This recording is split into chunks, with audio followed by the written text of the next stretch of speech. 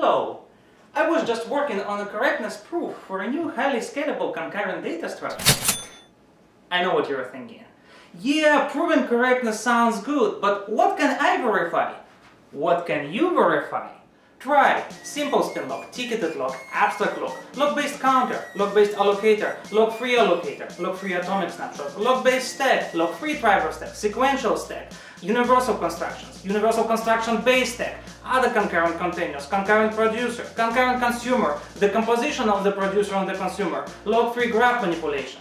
The possibilities are limitless. But guys, how can I verify all these data structures and algorithms? I have no tools! Do us a favor, let us answer this question in our PLDI presentation and come to my talk.